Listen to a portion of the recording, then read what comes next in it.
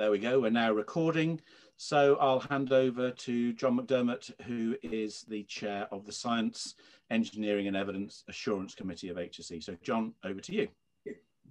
Thank you very much, Andrew, and welcome to everybody from me as well. As Andrew says, I am the chair of SEAC. I'm a non-executive director of the HSE, and part of my responsibility as a board member is to chair this committee. Our primary remit is to provide assurance to the board on the quality and relevance of the science, engineering and evidence work undertaken by HSE. My role here today is to really answer questions about that assurance function. But before I hand back to Andrew, I just really want to stress, I think, what an astonishingly good job the staff at the HSE have done this year in this area. They've been under huge pressure over coronavirus and a number of other issues, and their ability to deal with those challenges and actually to keep the normal business running as well has just been fantastic. So I'm really hugely impressed with what they've been able to do this year. But without further ado, I'll hand back to Andrew to start taking you into the technical detail. Thanks. Thanks very much indeed, John. And if I could just ask colleagues, please, to be on mute whilst we're presenting. It just makes the experience more pleasant for everybody, including those presenting. So we're going to share a few slides with you. So if you excuse me just 1 second whilst I get the slides on the screen.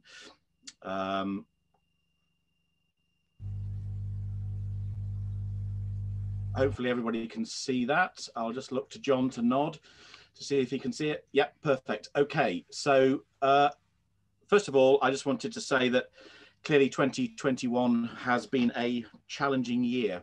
It's been very different from our normal operations, and hopefully through some of the examples that I'm going to share with you and colleagues are going to share with you, it'll demonstrate that we've not only responded to the challenges thrown down to us by the global pandemic, but we've also continued to deliver excellent work in those general areas of health and safety where our science and evidence is so crucial to protect people from workplace hazards. I thought it might be useful just to start by explaining a little bit about why I think it's so important that HSE uses good quality science, engineering and evidence, because clearly we are part of a national system which requires us to provide information appropriately.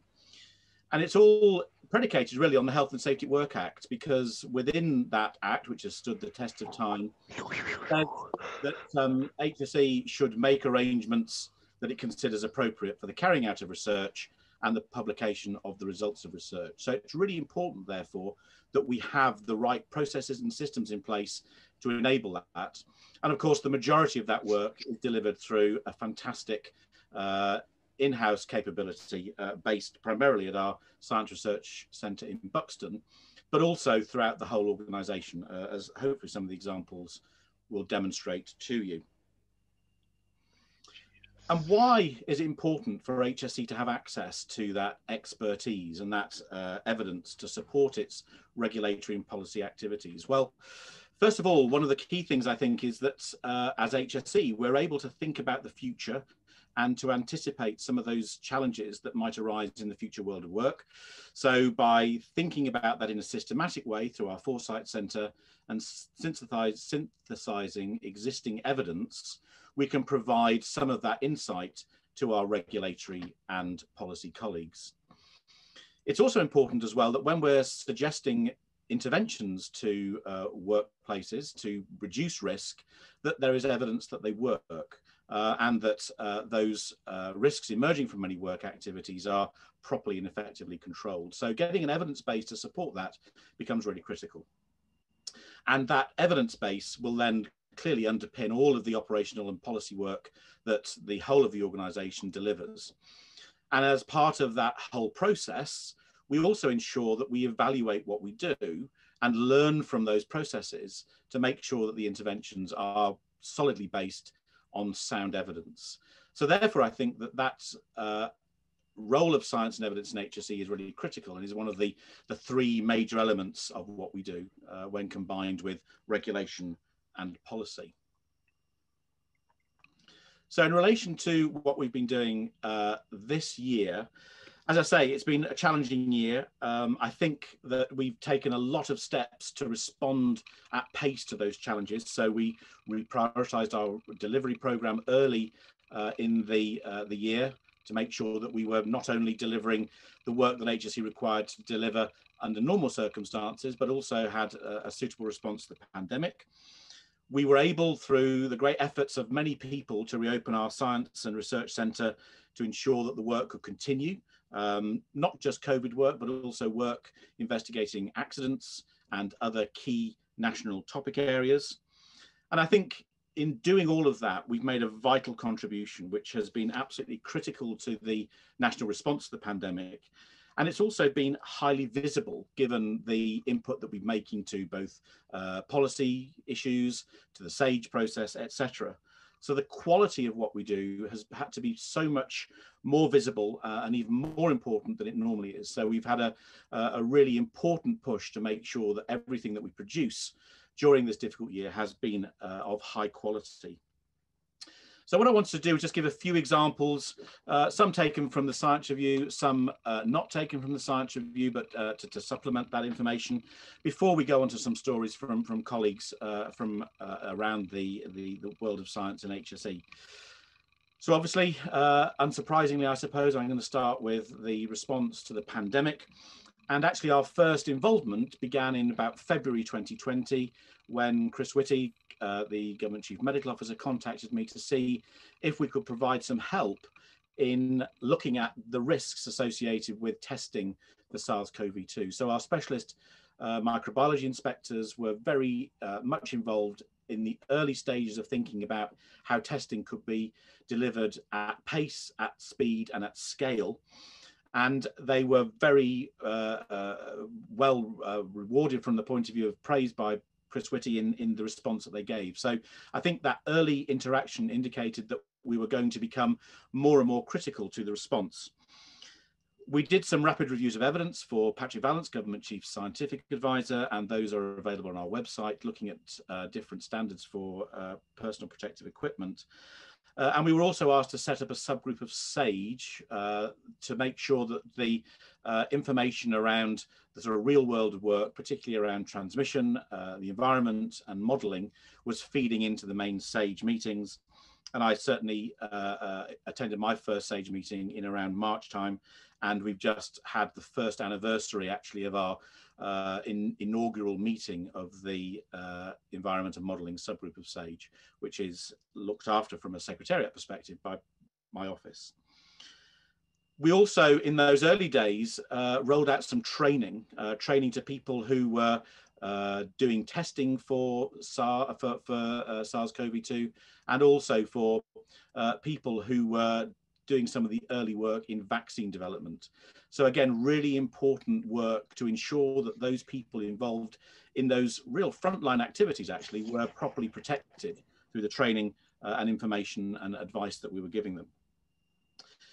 And of course, throughout the whole process, our experts have been providing input to a variety of SAGE papers on a vast array of topics, and all of those are available from the SAGE website. And I've been privileged to be a member of active participant in SAGE since those early days back in February, March time.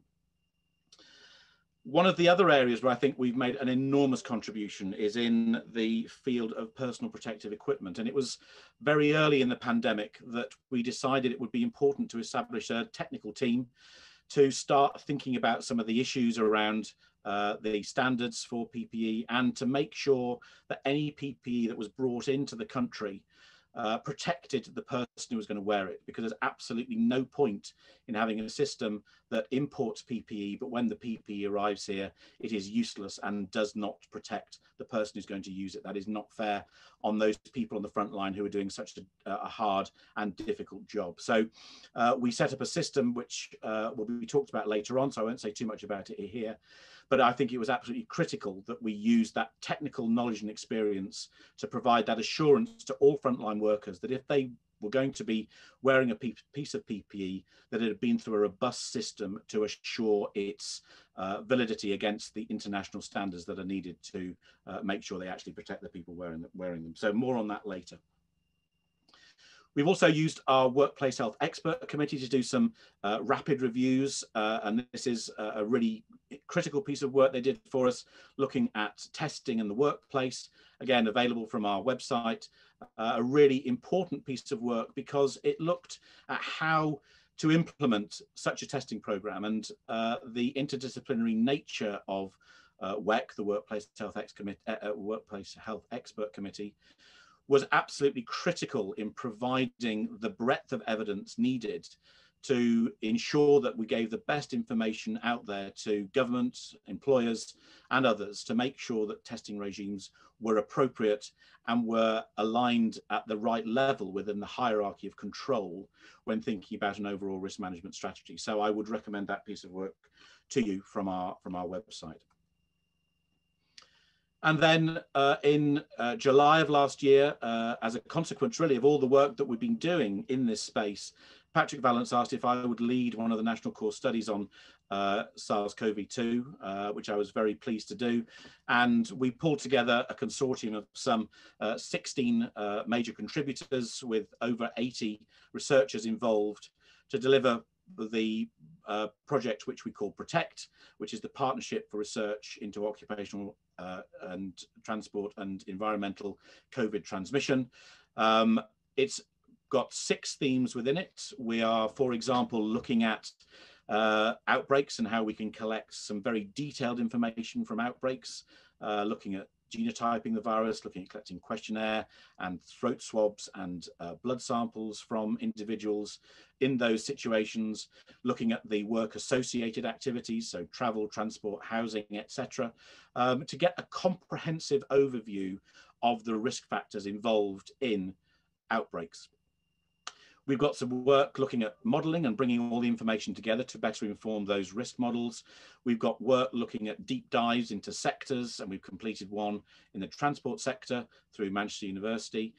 We've got a theme looking at methods with Health Protection England and the public health authorities to make sure that we are using the best available methodologies to test for the virus. We have a theme looking at models for the virus in animals and humans, and we're currently involved in the human volunteer trials, collecting data from those individuals who've been exposed to SARS-CoV-2.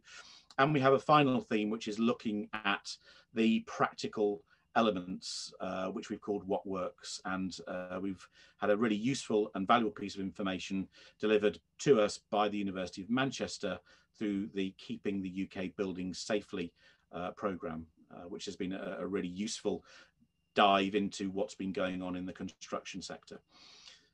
So this national core study, really important. It's bringing together lots of knowledge and experience, but it's focusing on practical, pragmatic approaches to addressing some of those big problems. As I said right at the start, we haven't just focused on COVID this year. We've been doing lots of other things.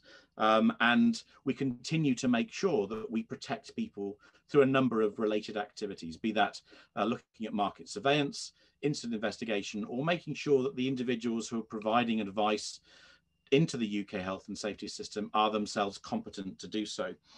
So within our annual science review, you'll see some examples of this. On the competency side, we report an investigation that we're involved in where a self-employed occupational hygienist was providing advice to a range of companies, and we identified several occupational health reports from those companies that they'd advised.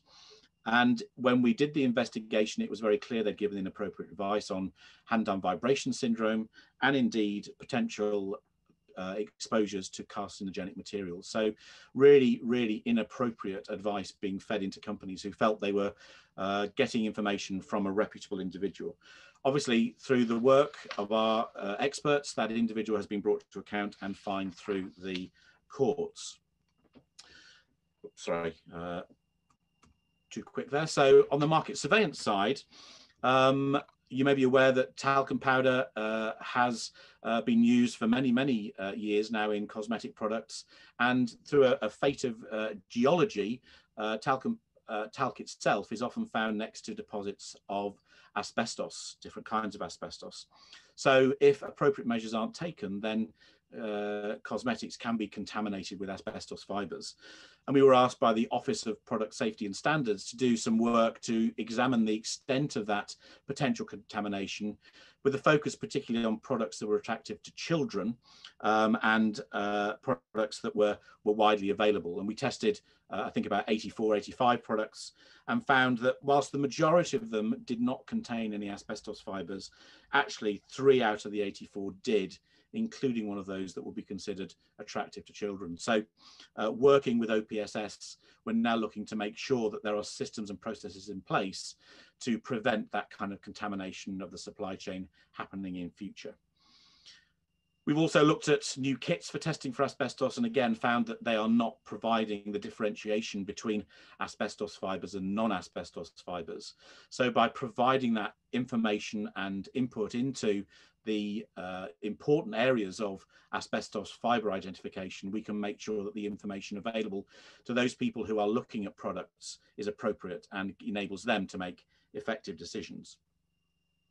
And then we continue our work on investigations and making sure that we can learn as much as possible when something goes wrong. Because if we're not able to do that, then clearly we wouldn't be able to provide suitable advice and information to others using those particular approaches or those particular systems to prevent those issues from happening again. So really important that accident and incident investigation continues.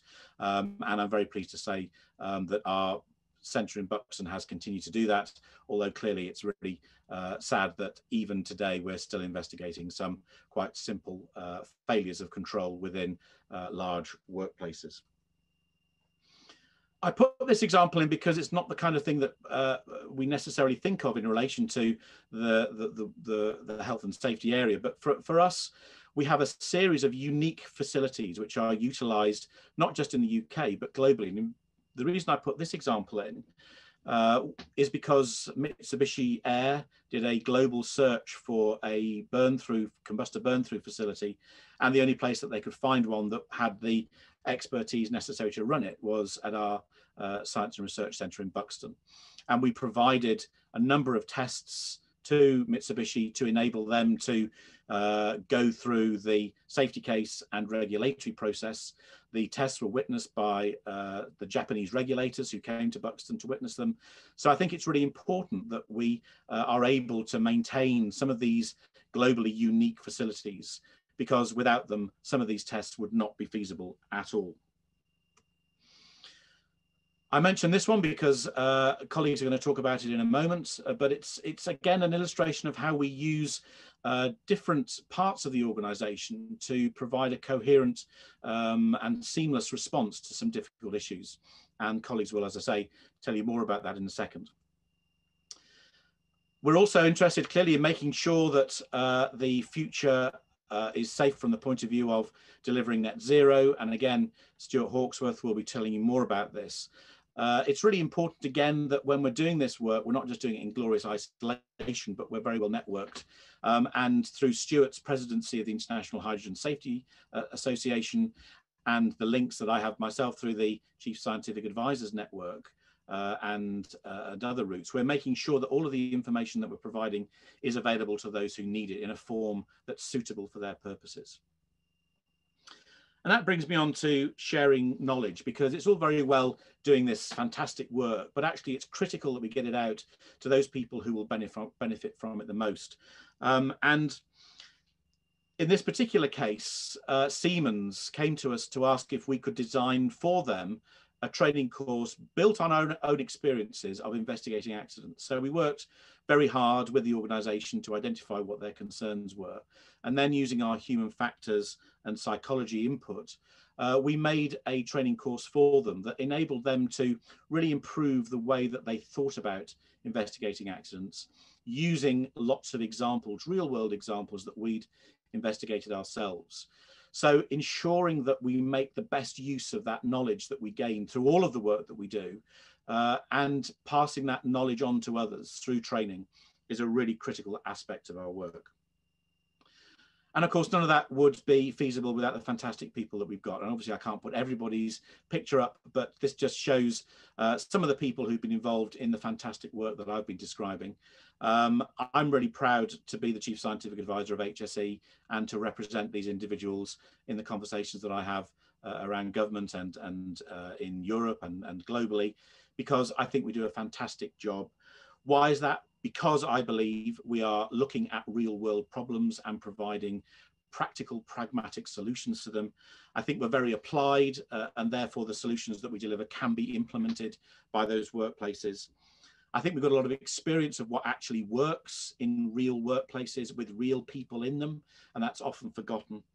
And I think the interdisciplinary approach that we're able to provide in delivering that information is absolutely important as well, because looking at the problem from many dimensions gives you a much better solution.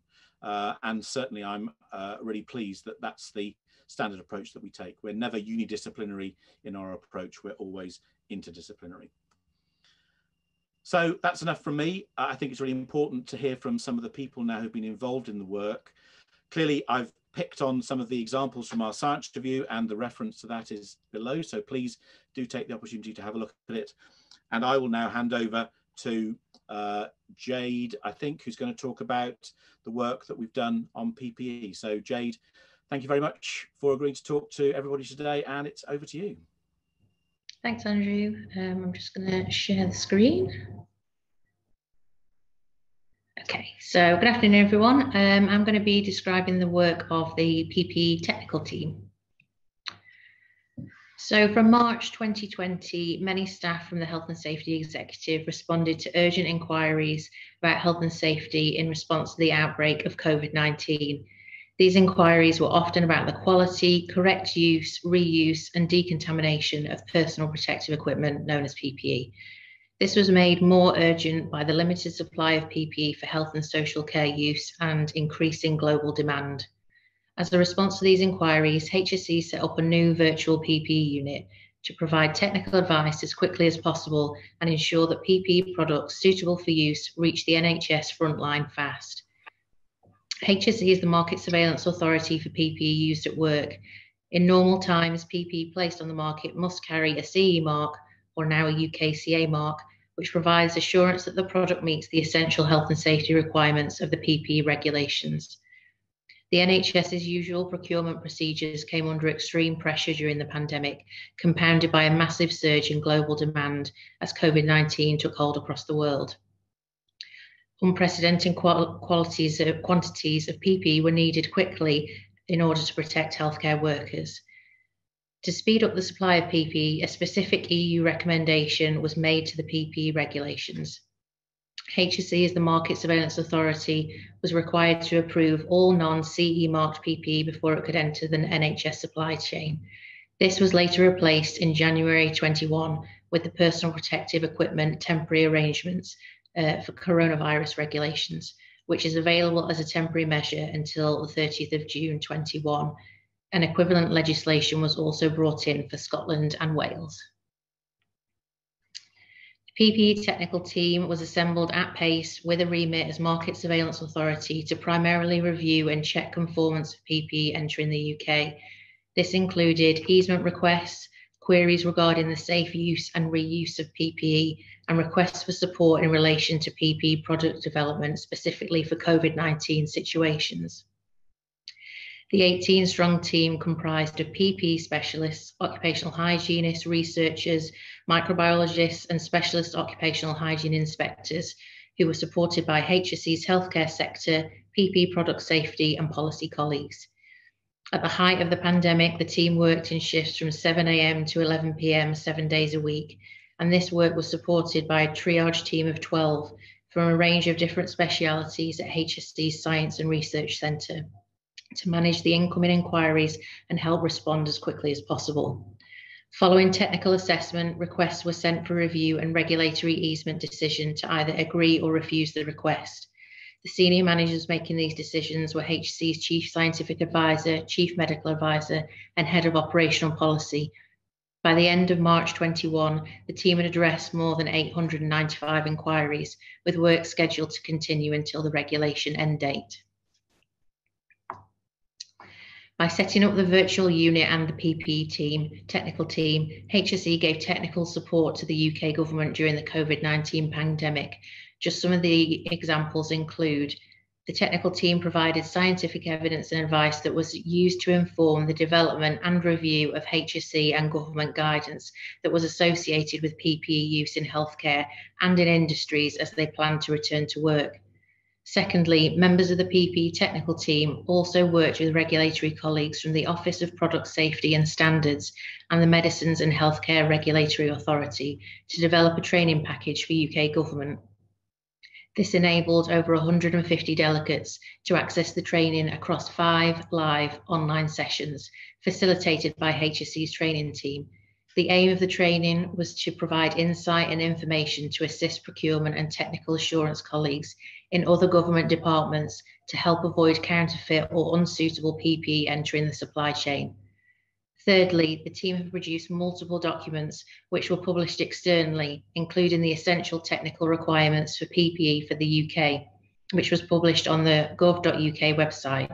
This enables non-CE marked PPE stocks coming into healthcare supply chain to be evaluated, ensuring they met the essential health and safety requirements necessary for an easement to be agreed by HSE as the Market Surveillance Authority that would then allow them to be used.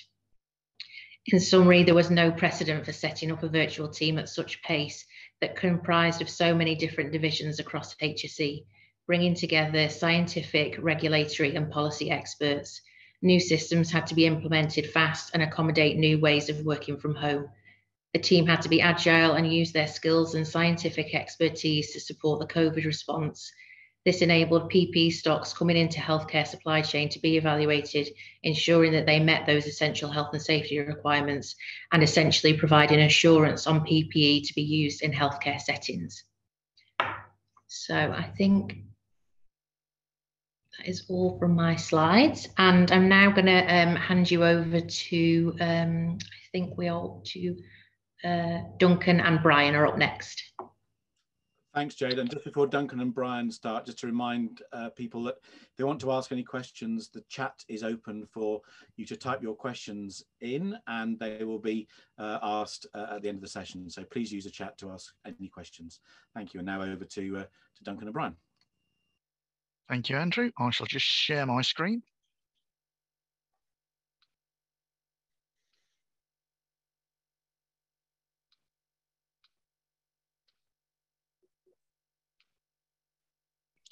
And hopefully you can all see that.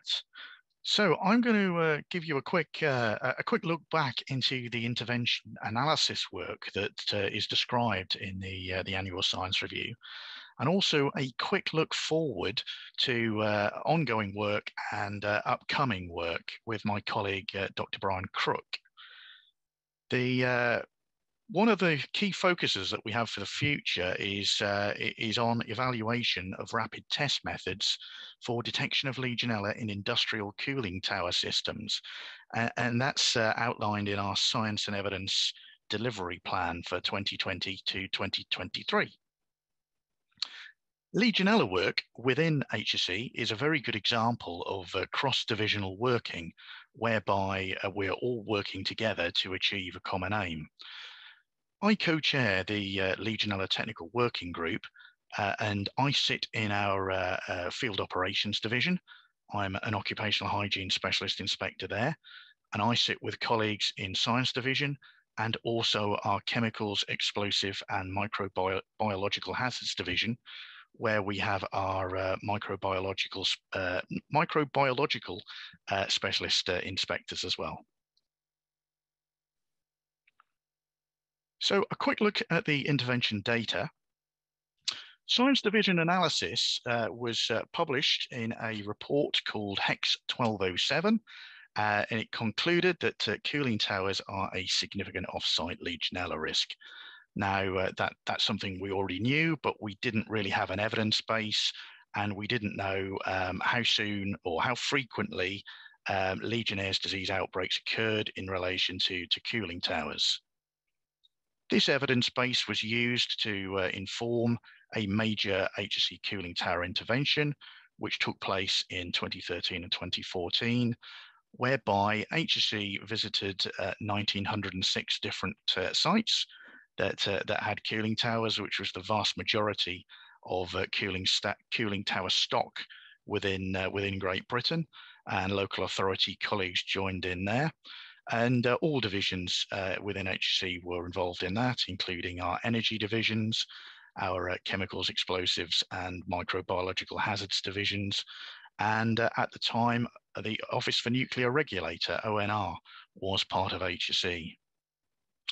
That information from that intervention was analysed by Science Division colleagues because we're really wanting to know where the most common failings were. This was a unique data set. Our corporate operational intelligence system had never really been utilised and analysed in this way to see where the common failings were. And through that analysis, we could then channel the information back to stakeholders and stakeholder groups to show where the most frequent failings were. And that was lack of training, failure to maintain the water cleanliness and the cooling tower, risk assessments often being out of date, not on a certain frequency, but the risk had changed, but the risk assessment hadn't been updated, and written control schemes lacking certain details. From this, a research report was produced, and that enabled us to get these key messages out quickly, and also published a peer-reviewed paper. The peer-reviewed paper was written by colleagues in Science Division, Chem HD, and also FOD. So again, a collaborative effort across HSE to get that message out and share the information beyond the GB. So it was published in an international journal with a high impact factor, and we also looked at the number of outbreaks post-intervention, and we were recognised by the British Occupational Hygiene Society with the Peter Isaac Award for 2020 for outstanding initiative contributing to the reduction of ill health in the at work. One final slide from me before I hand to my colleague Brian. But we prosecuted a company in 2015 for Legionella risk. They actually had a Legionnaire's disease outbreak, and we built up a very close relationship with that particular site, though, and we collaborated with them, and they instigated an enhanced monitoring regime at their site. And because of our interest in rapid testing, and polymerase chain reaction was used for monitoring at their site after the outbreak, they handed us a unique data set, really, of 3 years worth of monitoring. And we've taken that data set with their permission, analysed it, and we've published last month a peer-reviewed report on how that's a useful tool to shorten the feedback on the control effectiveness. That was only published last month, but has been viewed online 471 times now, as it was part of a Legionella special edition of the publishers. And we found a certain value was a really good indicator of system health, and that's going to give significant advantages in the future. And I shall hand over to my colleague, Dr. Brian Crook.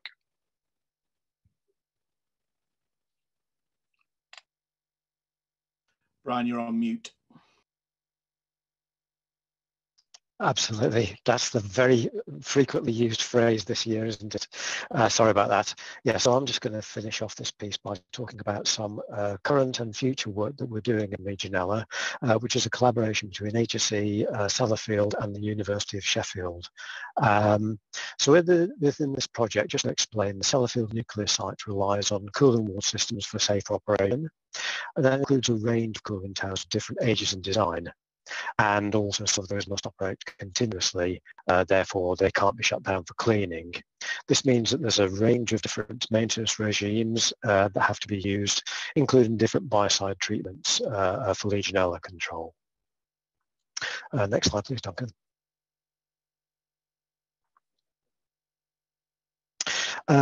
The challenges for Legionella control at Sellafield is that normally routine water testing for Legionella involves taking a 1 litre sample that's sent to an accredited testing laboratory for culture-based testing within 24 hours of collection of the water sample.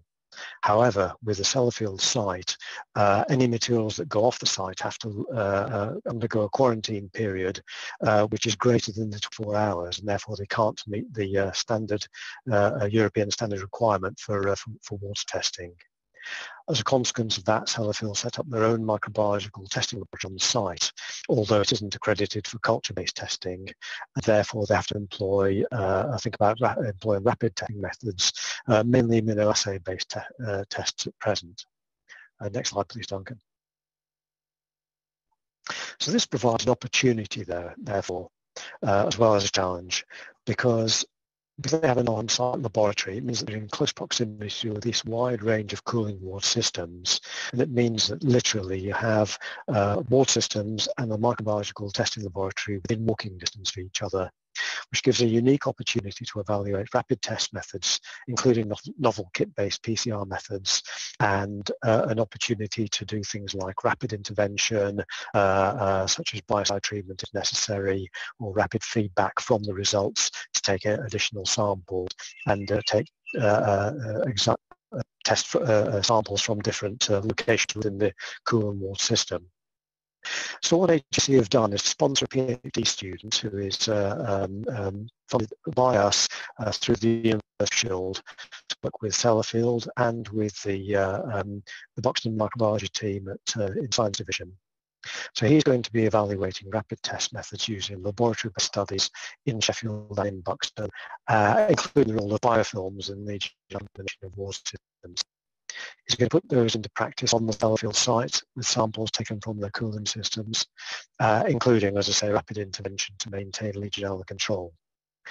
The other thing they're going to be doing is to do some DNA extraction and use something called next generation sequencing, which looks at the DNA profile of the whole of the microbial content of a sample, so that it can determine what it describes as the microbiome of a complex water system, and look at the role of Legionella and other bacteria within that system.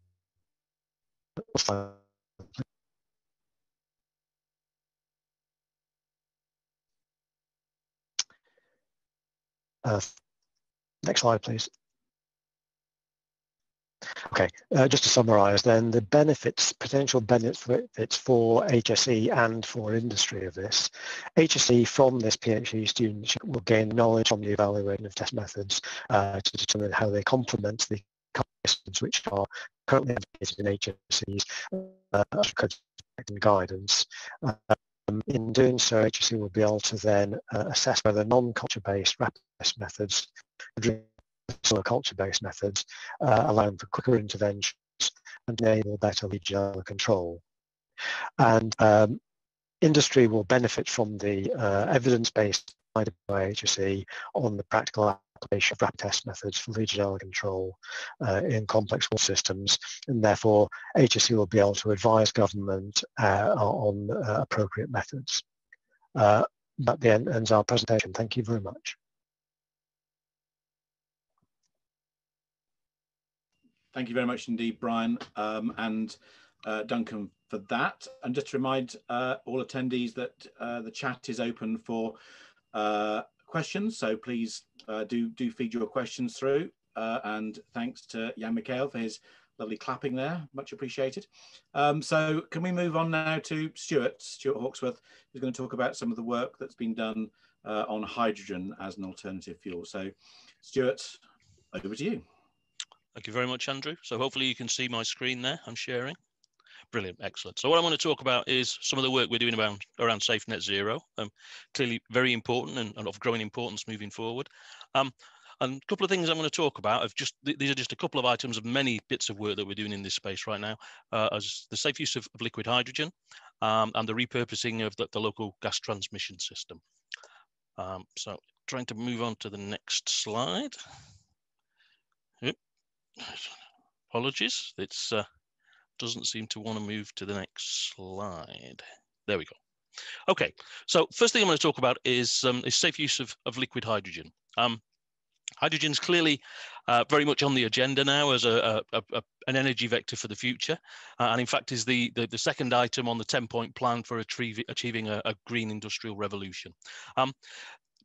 Liquid hydrogen is particularly attractive in applications where large amounts of hydrogen are needed, and hopefully this graph gives you some of the, well, I'll explain what it's about and why liquid hydrogen is attractive. It has a much higher density than compressed hydrogen. So if you look at the graph, the blue line that's liquid hydrogen with a volumetric density of around 70 kilograms per meter cubed, compared to compressed hydrogen at very high pressures. So even at 700 bar, which is the lines here, which is the technology used for vehicles at the moment, compressed hydrogen, and that's an exceptionally high pressure, 700 bar, we're still only getting around 35 kilograms per cubic meter. So it's very attractive from that point of view, very much the way to achieve kind of high energy densities. However, clearly it's a cryogenic liquid, and that brings some real challenges. Its boiling point is minus 253 degrees centigrade. So any release of liquid hydrogen presents a number of challenges. Clearly, it's very, very cold. It's a flammable gas. And what we've got here are some pictures from the work we've been doing as part of a project, Presley High project, which is a European Commission funded project where we've been working with a number of other leading laboratories in Europe to study this. Looking down on some releases of liquid hydrogen, and these experiments involved bringing a road tanker, which contains about 3.5 tons of liquid hydrogen, onto site, and then doing releases under various conditions. So hopefully you can see the aerial shot, and then a couple of other shots where the gas comes out kind of in free air and then starting to cling to the ground. And then probably the most interesting picture is the one in the foreground here. And this is what happens if you spill very cold liquid hydrogen onto the ground for long periods. Clearly, it chills everything, including the ground. And then eventually, as the ground becomes very, very cold, you start to freeze out the oxygen and the nitrogen out of the air. And this can produce all kinds of interesting situations. And these are the sorts of things that the work is very much focusing on to understand. It's a very broad program of work looking at lots of aspects to validate and improve modeling tools for liquid hydrogen. Those are not great at the moment. Inform guidance, codes and standards. And so this work from this project will feed directly into the International Standards Organization Working Committee 29, which is dealing with hydrogen technologies, and will produce new international guidance to help people understand how to handle liquid hydrogen safely. And clearly ultimately help to facilitate safe implementation of LH2 use of liquid hydrogen LH2 usage. The areas that are of particular interest at large scale, and you've probably heard some of this, are for maritime, where perhaps ships could be powered by liquid hydrogen, and aviation, where there's a real interest in decarbonising aviation through using liquid hydrogen. Moving on to the next slide. So that was liquid hydrogen. What we're talking about here is the repurposing of part of the gas grid in the UK to carry hydrogen or other gases, such as CO2, carbon dioxide, which could be part of the infrastructure to allow large-scale conversion of natural gas to hydrogen. So clearly, carbon sequestration is quite a topical thing. This is the bit of the network I'm going to talk about is the local gas transmission system. And this is the bit of the gas system that kind of sits between the transmission system that moves large amounts of energy around the country as gas, very high pressure, very high volume pipes. And then the distribution network that's kind of connected to all of our houses and feeds hydrogen into properties. And these are relatively large kind of pipes at moderate pressures, lower than the transmission system, to carry hydrogen around. We worked with SGN, Scotia Gas Networks, to look at how this bit of the network could be repurposed. They have, you can see the numbers there, 3,100 kilometres of medium strength steel pipe that forms this network in Scotland and south of England. You can see the conditions it operates under there, well under its kind of yield strength. So with natural gas, it's not a great problem. Quite big pipes, 12 to 18 inch diameter. However, how do we go about repurposing these pipes so that you can put hydrogen in there? Hydrogen would bring some challenges. It would be at relatively low pressure, probably up to 40 bar. But even hydrogen at those kind of pressures can start to affect materials. How do you operate the pipe work differently? What are the things that you could do, and what are the things that we need to understand? Is it economical to do it? How can you ensure the security of it? How do you kind of employ the pipework for storage? And how do you operationally kind of deal with it as well? As part of this, there were a number of case studies looking at different bits of the pipework, and this has led on to further work now, which is part of with developments with the Institute of Gas Engineers and Managers, who are obviously very concerned with what's happening there and very interested in the future development of the UK gas network for hydrogen. So those were just a couple of quick examples. Just very quickly, a summary. In terms of net zero, we must achieve it safely. So we're as clearly as the health and safety executive, talking and trying to get the message across about net zero is clearly really important. We must think about safety while we're kind of making these rapid developments in a number of technologies. HSE Science is already helping across power, heat, transport and industrial applications to do this. And we're working with UK industry, government and academia to do it. But we're also working internationally, and as the UK, we very much have a leading role in this space. Been a little bit opportunistic here. As Andrew said, I'm the president of the International Association Hydrogen Safety, and we have our conference this September. I doubt it will be a real conference; it will be an online conference. But there's the details if anybody's interested, and you can hear about all the work that's happening in this space around hydrogen safety. So thank you very much for listening. Thanks very much indeed, Stuart, and no need to apologise for the plug at all. Thank you very much indeed to all the speakers. What we wanted to do was to give you a bit of a flavour of the breadth of work that we've done, not just related to COVID, but more broadly as well. Thank you for those of you who've already posted some questions. Please do keep them coming.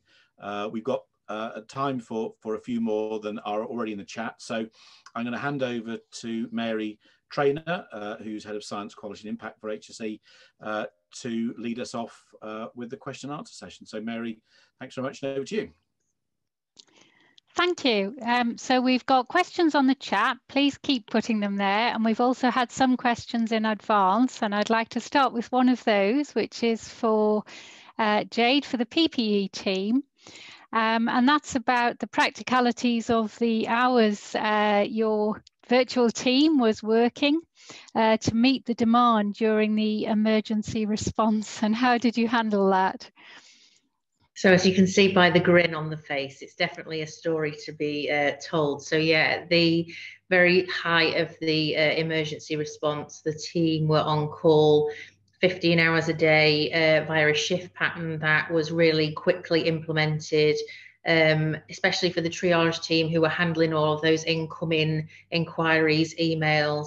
Due to the intense pressure of that, they were split into 4-hour sections, handover phone calls between team members to keep the continuity, where you could only hear the dinging of notifications of emails. So the amount of volume of those emails that were coming in, it was astounding. The technical team also were on shift as well on that same basis.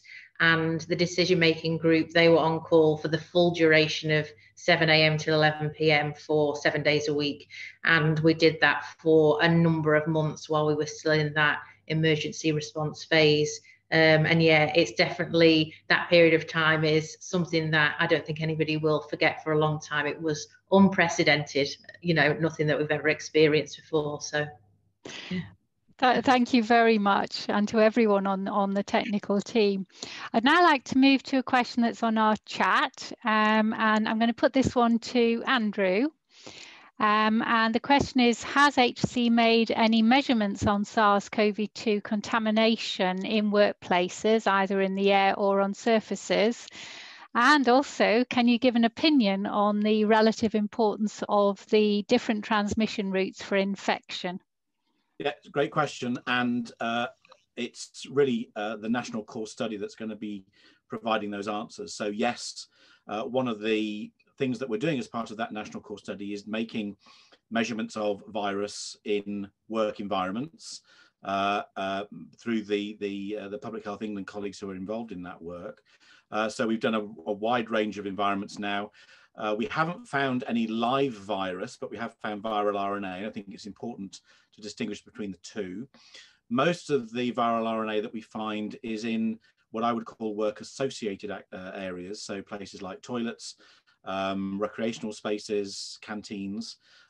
We have found some viral RNA on surfaces, for example, that have been deep cleaned by some of those workplaces.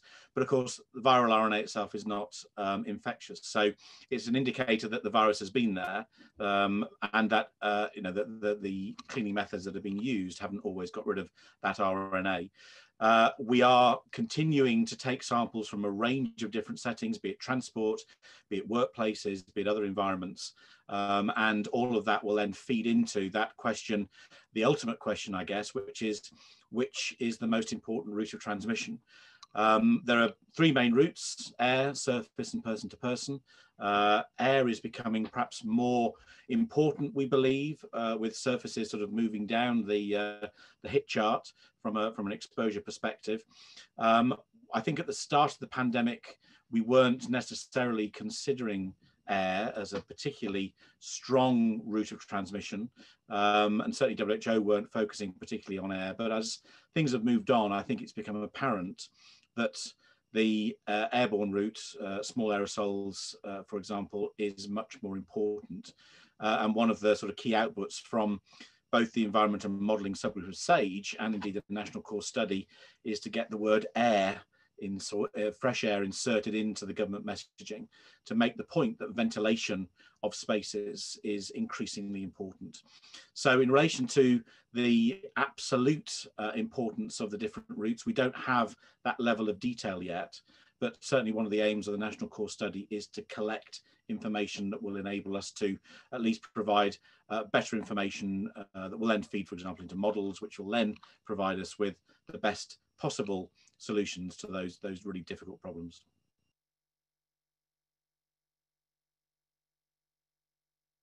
Thank you, Andrew. And I'll take another question now from the chat. And this one is on Legionella. So I'll put this one to Duncan and to Brian. And it's a question about the reopening of society and all those second homes and other properties that have been unused during the pandemic. And are there any communications or instructions? So this is more about citizens now rather than duty holders. And who would that fall to? Is it HSE? So Duncan, over to you. Thank you. If I take that one in the first instance, thank you very much for the question, Jan Mikael. Much appreciated. In relation to second homes, that wouldn't be covered under the Health and Safety at Work Act unless there was some sort of unless it was a rental property or a holiday home owned by someone else, in which case there would be a duty under the Health and Safety at Work Act. But more broadly, HSE have got some special, on our COVID web pages, have a special section on Legionella and Legionnaire's disease. And there's some fantastic advice on there. We also link through to the ESCMID guidance as well. But undoubtedly, increased stagnation of water systems is likely to lead to increased risk of Legionella growth. And when those premises and water systems are subsequently used, there will be an increased risk of contraction of Legionelloses, i.e. diseases caused by Legionella, including Legionnaire's disease. And already, you know, we've got very close links with our Public Health England colleagues, and we're looking to see, you know, where there are cases of Legionnaire's disease emerging. Last year, Legionnaire's disease cases in England and Wales were very much down on previous years due to a lack of travel. However, the environmentally acquired cases were at a similar level, and we can't really explain that, as lots of people weren't at work and weren't necessarily being exposed occupationally. But colleagues at PHE have told us there have been several cases of co-infection with COVID-19 and Legionnaire's disease, which is an interesting development. Perhaps 6 or 7 in the first lockdown and 6 or 7 in the second lockdown. And one area where we certainly want to get some messaging out, because there's some early evidence emerging, is hospitality. and hotels. One laboratory in some unpublished research has contacted me and said, we've looked at data for our hotel sampling stock or analysis data pre-lockdown and post-lockdown for the same hotels. And there is an increased positivity rate at those hotels. So, you know, again, the advice is already out there. We just need people to follow it. And hopefully that answers the question, Jan Mikael. Thank you. So I'll take another question now from those provided in advance, and this one is for Stuart. And the question is two-part. So could you tell us a bit about how you interact with other government departments, and how does the evidence base to support net zero work across government? And also for you at a personal level, what does it mean being involved in such very high-profile net zero work?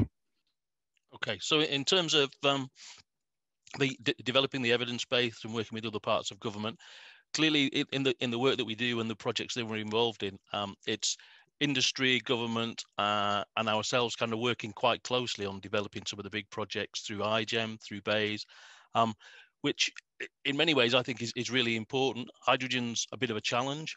It's a gas that by the public is viewed with a little bit of suspicion, and clearly that's something to address.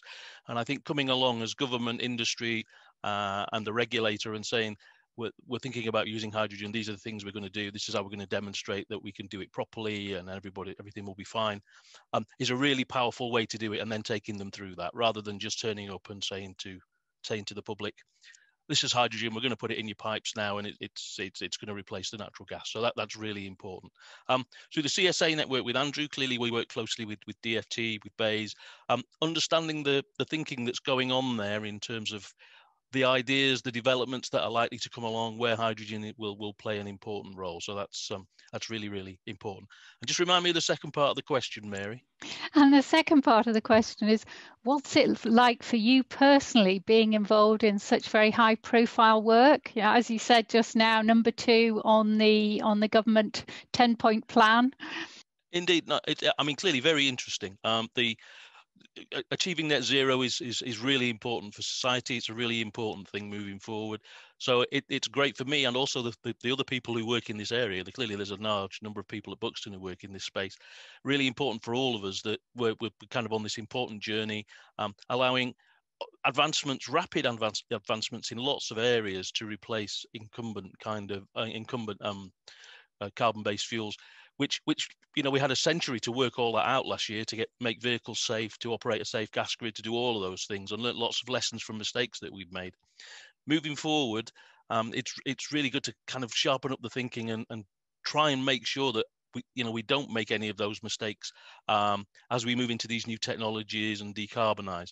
So yeah, really, really, really interesting. A little bit exhausting at times, though, I've got to be honest.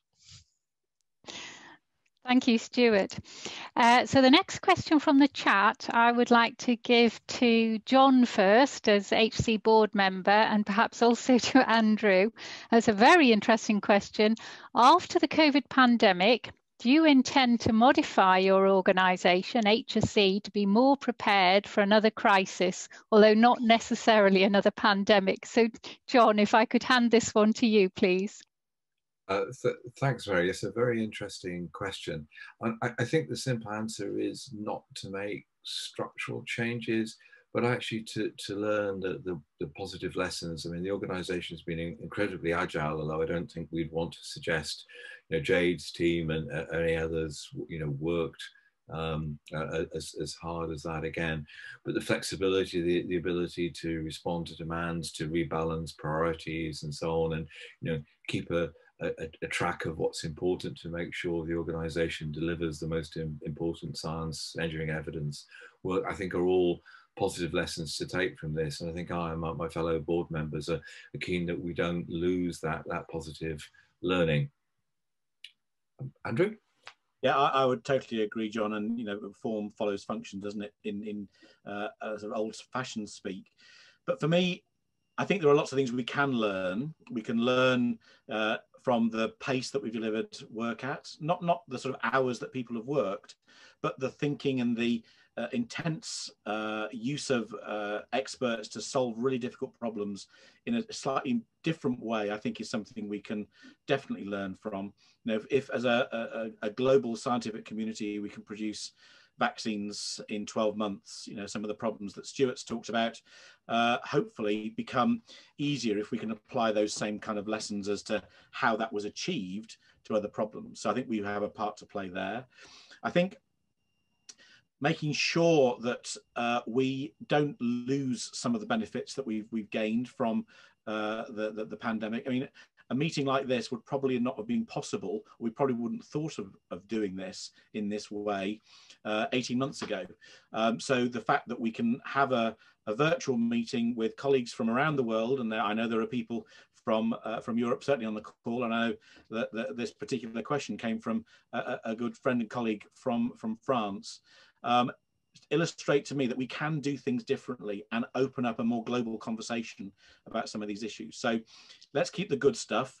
Let's worry about structure and form later, but there are some really great things I think that we can use to deliver appropriate science at pace for the people who need it when they need it. Thank you both. So I'll now go to one of the questions we received in advance. And this one, Brian, if I could hand this one to you. And the question is, what is the next area for HSE's Legionella research? Well, I think that very much at the end of our presentation, we're talking about methods. One of the dilemmas that we have at the moment is that what you might describe as the gold standard for Legionella analysis is the culture-based method, but it takes anything up to 10 to 14 days for a result, which is why we've been looking into the development of rapid methods.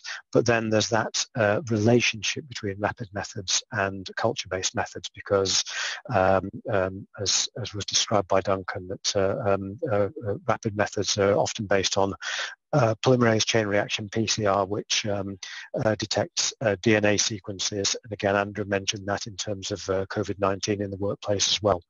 Fantastic technique, can give you results within a number of hours, but you have to look at the relationship between the results that you get from PCR, which is in genomic units, compared to what we're familiar with, which is colony-forming units, the amount of cultured bacteria in a system. And that's where we're trying to look forward, is where we can marry up those two technologies to enable people to do simple, rapid on-site tests to give that sort of fast feedback, so that they can put in place interventions to make sure that they get on top of Legionella control in the short term, rather than having to chase their tail and look at historical data almost. Have you anything else to add to that, Duncan? No, only that next generation sequencing is something we're going to be looking at as well. That was mentioned in Brian's presentation, looking at the whole microbiome, looking for markers of Legionella proliferation in other organisms, perhaps. Thank you. So I'll take another question from the chat, and this is again from one of our international colleagues at our sister institute in Poland. I think this one is probably for you, Duncan or Jade, for the PPE team. And it's, did you introduce any special measures for market surveillance to diminish the number of filtering half masks that didn't fulfill the requirements? That's probably for me. Of